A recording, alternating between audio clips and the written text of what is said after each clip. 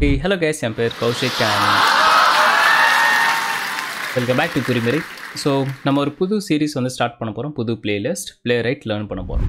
So already பார்த்தீங்க அப்படின்னா Node.js-ஓட tutorial, அதாவது JavaScript டியூட்டோரியல் போயிட்டு இருக்கு. ஸோ அது ஒரு சைடில் இருக்கட்டும். அந்த வீடியோஸும் டெய்லியும் வரும். Playwright வீடியோஸும் டெய்லியும் வரும். ஸோ நம்மளோட இங்கிலீஷ் சேனலில் பார்த்தீங்க அப்படின்னா Playwright ப்ளஸ் Node.js வந்து ஃபுல்லாக கவர் பண்ணியிருக்கோம்.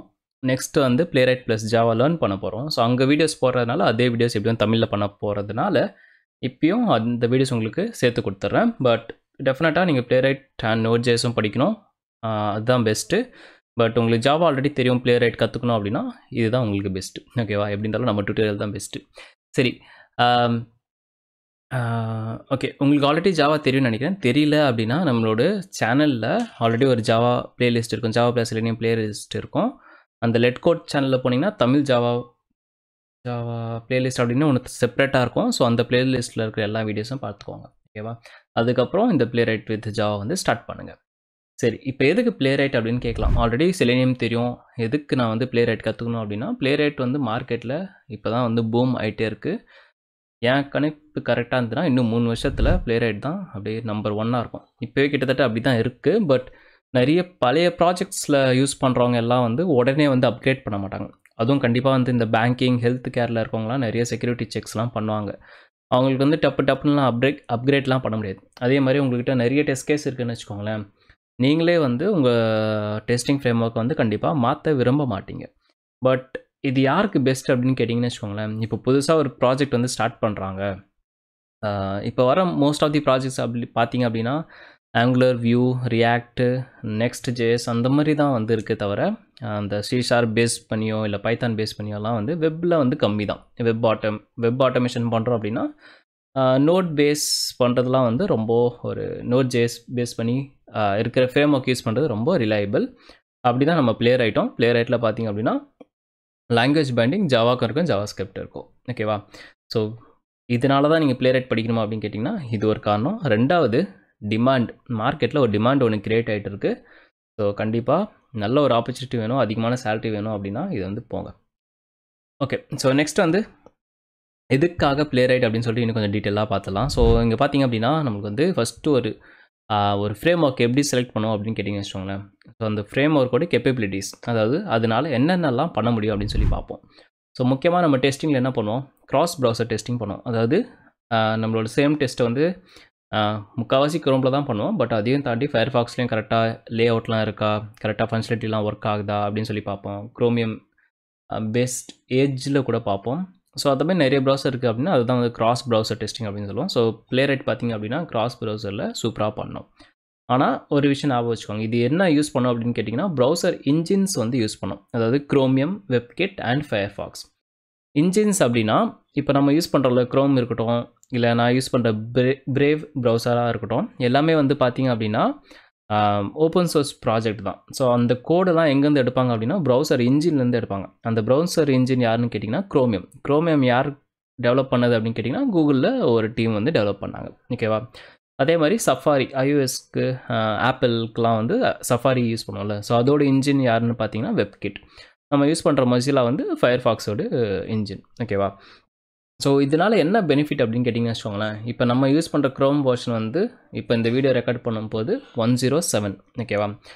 அதே வந்து Chromium பார்த்திங்க அப்படின்னா 108 இருக்கும். எப்போவுமே வந்து ஒரு வெர்ஷன் அதிகமாக இருக்கும். அப்போ தான் வந்து Chromium ஸ்டேபிள் ஆனதுக்கப்புறம் தான் Chrome வந்து பில்டே பண்ணுவாங்க. ஸோ நம்ம வந்து அந்த ப்ரீ ரிலீஸ்க்கு முன்னாடியே ஒரு வெர்ஷனில் டெஸ்ட் பண்ணுறதுனால கண்டிப்பாக வந்து ஓகே இந்த மாதிரி CSS எரர் எதுவும் வராது அப்படின்னு சொல்லிட்டு நம்ம வந்து ஒரு ஷியூராக வந்து இருக்கலாம். ஓகேவா? அதுக்கப்புறம் பார்த்திங்க அப்படின்னா கிராஸ் பிளாட்ஃபார்ம்னா ஒன்றும் இல்லை, நம்ம ஸ்கிரிப்ட் எழுதுறதும் சரி, இல்லை ஸ்கிரிப்டை வந்து எக்ஸிக்யூட் பண்ணுறதும் சரி, எல்லா OS வந்து சப்போர்ட் ஆகணும். அதாவது விண்டோஸ், மேக்கு, லினக்ஸ். ஸோ இது மூணுமே வந்து கவர் பண்ணுது. ஸோ சமதான். நெக்ஸ்ட் வந்து பார்த்தீங்கன்னா கிராஸ் லாங்குவேஜ் அப்படின்னா மல்டிபிள் லாங்குவேஜ் இது சப்போர்ட் பண்ணுமா. இப்போ Selenium பார்த்தீங்கன்னா மோஸ்ட்டாக ரூபி, Perl அதெல்லாம் கூட சப்போர்ட் பண்ணோம். பட் Playwright வந்து பார்த்திங்க அப்படின்னா மொத்தமாக வந்து 4 விதமாக பிரிச்சுக்கலாம். ஒன்று வந்து நோட் அப்படின்னா TypeScript அண்ட் JavaScript சேர்ந்து வரும். அதுக்கப்புறம் Python, .NET அண்ட் Java. ஓகேவா? ஸோ நம்ம வந்து ஜாவா தான் இப்போ வந்து ஃபோக்கஸ் பண்ண போகிறோம். JavaScripட்டும் வரும். ஓகே, ரெண்டுமே உங்களுக்கு வரும். நெக்ஸ்ட் வந்து டெஸ்ட் மொபைல் வியூ அப்படின்னா நம்மளோட லைக் மொபைல் அப்ளிகேஷன் ஆட்டோமேட் பண்ணுறது அப்படின்னு நினச்சிடாதீங்க. இது வந்து ஒரு வெப் பேஜ் இருக்குன்னா அந்த வெப் பேஜோட மொபைலில் வந்து எப்படி இருக்கும் அப்படின்னு சொல்லிட்டு அதை வந்து நம்ம டெஸ்ட் பண்ணலாம். ப்ரௌசரில் எமுலேஷன் அப்படின்னு சொல்லுவாங்க. ஸோ ப்ரௌசரில் ஆஸ்பெக்ட் ரேஷியோ சொல்ல மாட்டாங்க. வியூ போட்டு சேஞ்ச் பண்ணி அங்கேயும் டெஸ்ட் பண்ணலாம். இல்லைனா நம்மளோட ஆண்ட்ராய்டு மொபைலை டைரெக்டாக கனெக்ட் பண்ணி க்ரோம் ப்ரௌசரில் கூட நம்ம டெஸ்ட் வந்து எக்ஸிக்யூட் பண்ணி பார்க்கலாம். ஓகேவா? ஸோ நெக்ஸ்ட் என்னன்னு கேட்டிங்க அப்படின்னா ஃப்ளேக்கி டெஸ்ட். ஸோ ஃப்ளேக்கி டெஸ்ட்னா அப்படின்னா என்னென்னு கேட்டிங்கன்னு வச்சுக்கோங்களேன். இப்போ நம்ம வந்து ஸ்கிரிப்ட் வந்து லோக்கல் மெஷினில் ரன் பண்ணுறோம் அப்படின்னா ஓடும். பட் அதே வந்து வேறு மெஷின் ஆர் பைப்லைனில் போடும்போது வந்து மோஸ்ட்டாக வந்து டெஸ்ட் வந்து ஃபெயில் ஆகுது அப்படின்னு வச்சுக்கோங்களேன். ஸோ ஃபெயில் ஆகிறதுக்கு நிறைய காரணம் இருக்கும். முக்கியமான காரணம்லாம் பார்த்திங்க அப்படின்னா வெயிட்ஸ் ஒன்று, லொக்கேட்டர்ஸ் ஒன்று, அந்த மாதிரி 2-3 விஷயம்லாம் இருக்குது. ஸோ அந்த மாதிரி இது வந்து Playwright அவாய்ட் பண்ணோம். எப்படி அவாய்ட் பண்ணோம் அப்படின்னு கேட்டிங்கன்னா இதுக்கிட்ட வந்து ஆட்டோ வெயிட்ஸ் இருக்குது. ஆட்டோ வெயிட்ஸ் அப்படின்னா இப்போ செலினியமில் பார்த்திங்க அப்படின்னா வெப் டிரைவர் வெயிட் யூஸ் பண்ணுவோம், இல்லைனா ஃப்ளூயண்ட் வெயிட் யூஸ் பண்ணுவோம். கரெக்டாக? ஸோ எல்லாத்துக்குமே நம்ம வந்து வெயிட் போடுற மாதிரி இருக்கும். அது வந்து ஆட்டோமேட்டிக்காலாம் வெயிட் பண்ணாது. 500 மில்லி செகண்ட்ஸ் வந்து இம்ப்ளிசிட் வெயிட், மீதி எக்ஸ்பிளிசிட் வெயிட் எல்லாமே நம்ம தான் போடணும். பட் Playwright பொறுத்த வரைக்கும் அப்படி கிடையாது. எதுவாக இருந்தாலும் மோஸ்ட் ஆஃப் தி டைம் அதுவே வந்து சமாளிச்சிக்கும். அதுக்கு எதுனா தெரிலனா அப்போ நம்ம வந்து வெயிட்ஸ் எழுதுகிற மாதிரி இருக்கும். ஓகேவா? அதுக்கப்புறம் வந்து வெப் ஃபர்ஸ்ட் அசர்ஷன் அப்படின்னு ஒன்று இருக்குது. அப்படின்னா என்னன்னு கேட்டிங்க அப்படின்னு வச்சுக்கோங்களேன். இப்போ லாகின் நடந்துச்சு, இல்லை லாகின் பேஜில் இருக்கும், லாகின் பட்டன் இருக்கா இல்லையான்னு சொல்லிட்டு எப்படி செக் பண்ணுவோம்? இஸ் டிஸ்பிளேட், இஸ் எனபிள், அந்த மாதிரி வந்து செலினியமில் ஃபங்க்ஷன்ஸ்லாம் இருக்குது. அந்த மாதிரி Playwrightலேயும் ஃபங்க்ஷன்ஸ் இருக்குது. பட் என்ன அட்வான்டேஜ் அப்படின்னு கேட்டிங்கன்னா இப்போ நம்ம ஒரு பட்டன் இருக்கா இல்லையான்னு சொல்லிட்டு செக் பண்ணுறோம் அப்படின்னா பட்டன் இல்லைனா ஒன்றே வந்து ஃபெயில்னு ரிப்போர்ட் தராது. அது வந்து வெயிட் பண்ணும். ஒரு டிஃபால்ட் டைம் அவுட் இருக்குது. அந்த டைம் வர வரைக்கும் வெயிட் பண்ணோம். அந்த டைம் முடிஞ்சதுக்கப்புறம் தான் நம்மளுக்கு எரர் வரும். ஓகே, ஸோ அது வந்து ஒரு நல்ல விஷயம். இன்னும் வந்து ட்ரேசிங் அப்படின்னா லைக் ஒரு லைனாக நம்ம செக் பண்ணலாம் எது எங்கே எப்படி நடக்குது அப்படின்னு சொல்லிட்டு. ஓகேவா? நெக்ஸ்ட் வந்து பார்த்திங்க அப்படின்னா ட்ரஸ்டட் ஈவெண்ட்ஸ் அப்படின்னா லைக் கிளிக்ன்றதும் ஒரு ஈவெண்ட் தான். மவுஸ் ஹோவர் பண்ணுறது ஒரு ஈவெண்ட். ட்ராக் அண்ட் ட்ராப் பண்ண முடியுமா? தாராளமாக பண்ணலாம். அதுக்கப்புறம் டைனமிக் கண்ட்ரோல்ஸ் இருக்குது. பேஜ் லோட் ஸ்ட்ராட்டஜிஸ்லாம் இருக்குது. பேஜ் லோடு அப்படின்னா ஒரு 4 விதமான பேஜ் லோடு ஸ்ட்ராட்டஜிஸ் இருக்குது. லைக் பேஜ் வந்து ஃபுல்லாக லோட் ஆகிற வரைக்கும், அப்புறம் டாம் கண்டென்ட் லோடட் அப்படின்னு சொல்லுவாங்க, நெட்வொர்க் ஐடியில் ஆகிற வரைக்கும். ஸோ அந்த மாதிரி வந்து நிறைய ஆப்ஷன்ஸ் இருக்குது. நம்ம டீட்டெயிலாக கோட் அடிக்கும்போது அதெல்லாம் என்னென்னு சொல்லி பார்க்கலாம். இப்போதுக்கு அந்த ஈவெண்ட்ஸ்லாம் சப்போர்ட் பண்ணோம் அப்படின்னு Playwright-ஓட ஒரு கேப்பபிலிட்டிஸ் அப்படின்னு வச்சுக்கோங்க. ஓகே, அதுக்கப்புறம் ஃப்ரேம்ஸ் இருக்குது, ஷேடோ டாம் இருக்குது. ஸோ விண்டோ ஹேண்ட்லிங்கும் அதுவும் ஆப்வியஸாக இருக்குது. ஓகே, ஸோ ஃப்ரேம்ஸ் அப்படின்னா ரெக்கார்ட் பண்ணும்போது தான் அதை போட்டு தட்டுவானுங்க, இதை போட்டு தட்டுவானுங்க. நிம்மதியாக ரெக்கார்டே பண்ண விட மாட்டேறானு. பேக்ரவுண்ட் நாய்ஸ் வந்ததுன்னா ரொம்ப சாரி, கொஞ்சம் அட்ஜஸ்ட் பண்ணிக்கோங்க. ஓகே, சரி. ஃப்ரேம் சப்போர்ட் இருக்குது, அப்புறம் ஷேடோ டாமும் இருக்குது. ஷேடோ டாம் அப்படின்னா என்னென்னு தெரில அப்படின்னா நான் இங்கிலீஷில் ஒரு வீடியோ போட்டிருக்கேன். ஸோ அது பாருங்கள், உங்களுக்கு கண்டிப்பாக யூஸ்ஃபுல்லாக இருக்கும்.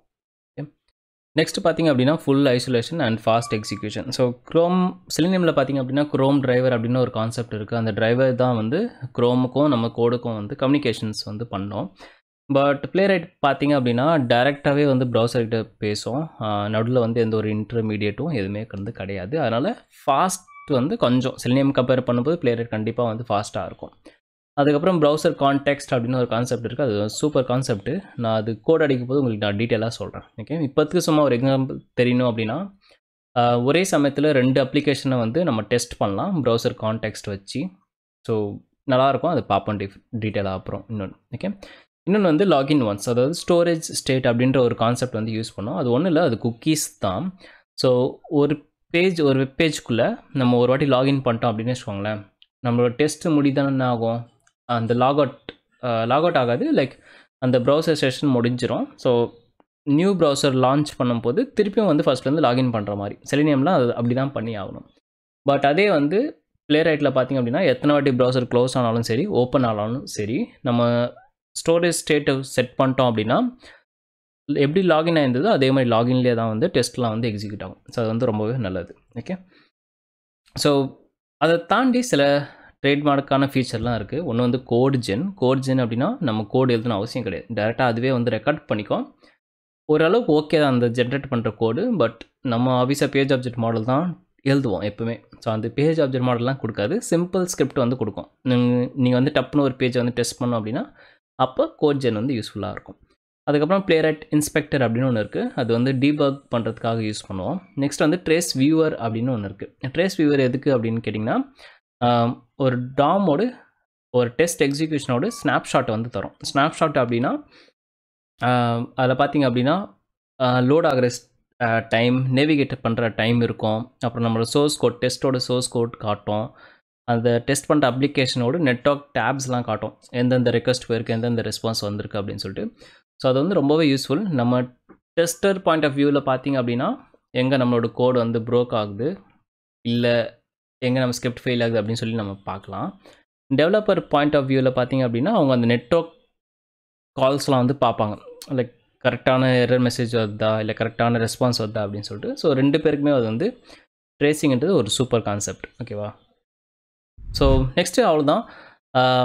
இன்ட்ரடக்ஷன் பார்ட் அவ்வளோதான். நம்ம கோடில் இன்னும் டீட்டெயிலாக பேசலாம். செட்டப் பண்ணுறது ரொம்ப ஈஸி. ஸோ உங்களுக்கு வந்து ஜாவா இருக்கணும். Java 11, 8 R above fine. But latest version 7, 11லாம் use பண்ணாதீங்க.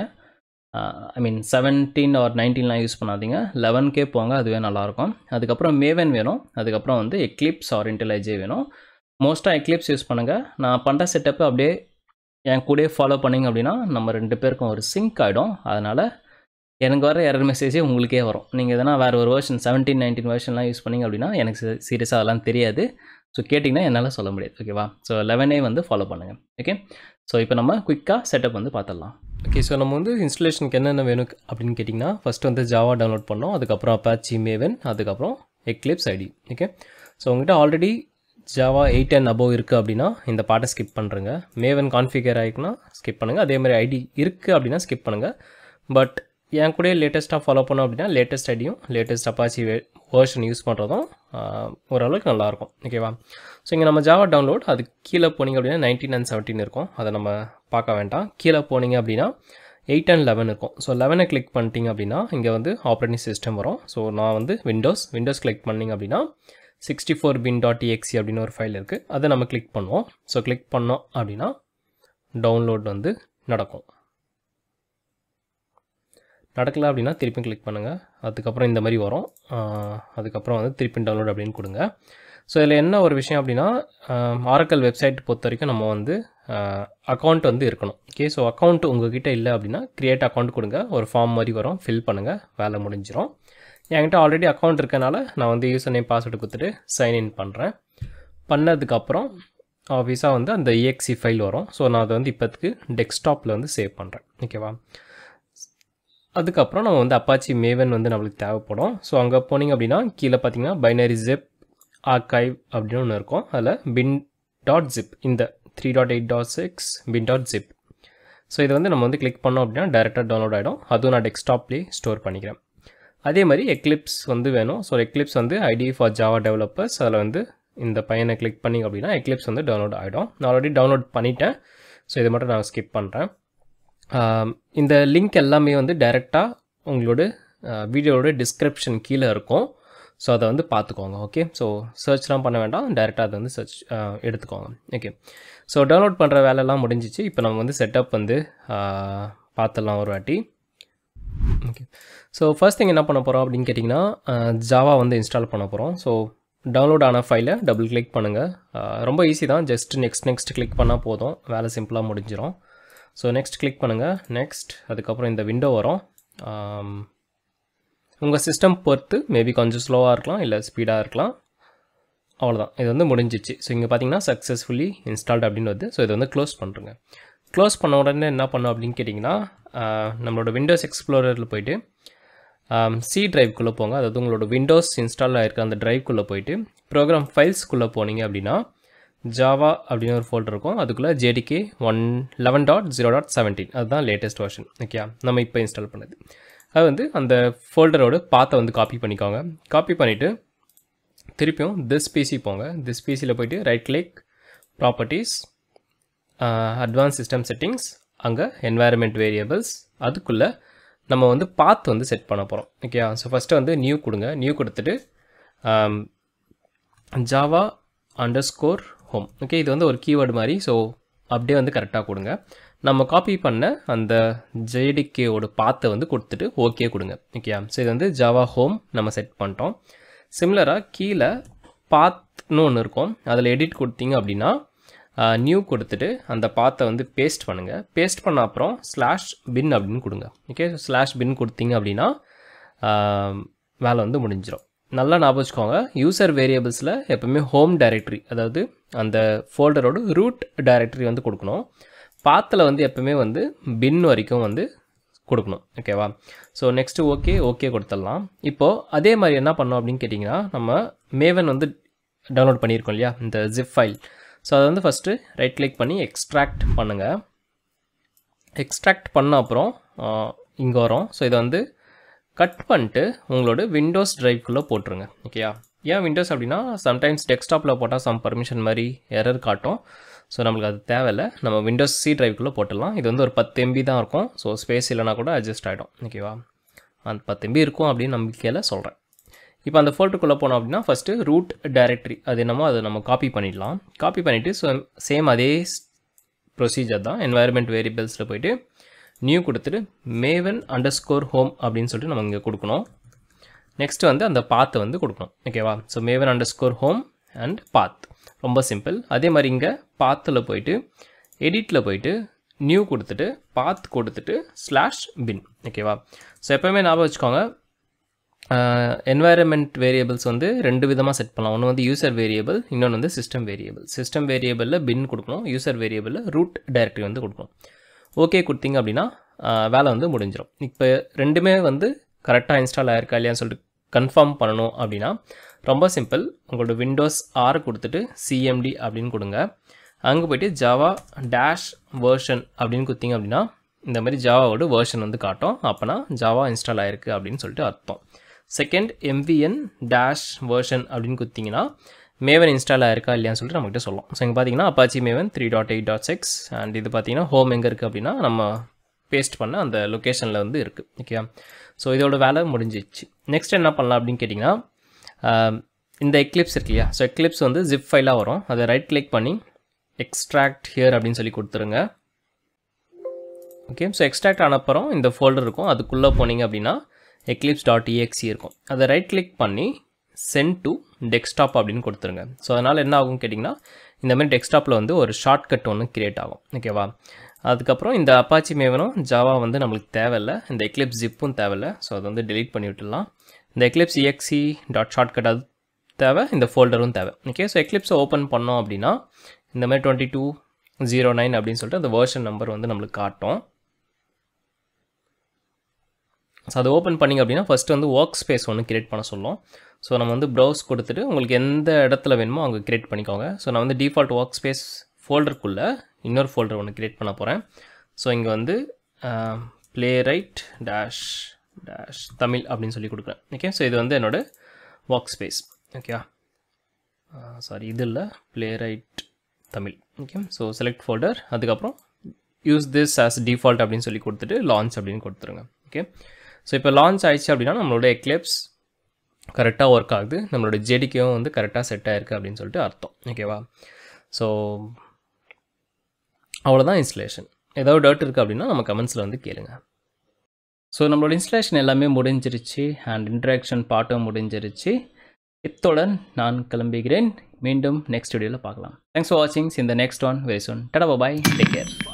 I'm looking in the mirror, so foggy, but I've never seen clearer. I don't really think anyone can save me, and honestly I'm not really sure I want saving. I like to be my own worst enemy. There's no risk if you don't try at anything, so I'ma just keep buying everything. See you in the next life, have to be a better me. I don't think that my head's on straight, gotta flip it and grip it and go and get an x-ray. What's wrong with me? I just feel weight pushing on my chest and it squeezes till I suffocate. Better change my mindset, meditate. It's pretty cool that I'm alive and have better days. I could walk, see, hear, I should celebrate. Think I could change my mind, maybe elevate.